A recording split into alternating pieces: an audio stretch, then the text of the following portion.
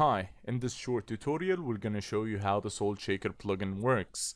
Once you have the plugin installed and activated, from your WordPress dashboard, navigate to Tools, Salt Shaker. As you can see, there is a warning message that says changing WP keys in Salts will force all logged in users to log in again. You have two ways to change the keys. The first one is to schedule the changes.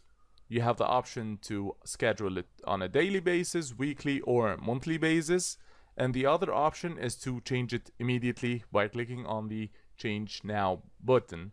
What that does is that it changes the salt keys in the WP config file. So let's remember the last three characters here, and once we click on the Change Now button, we're gonna see that this key have changed.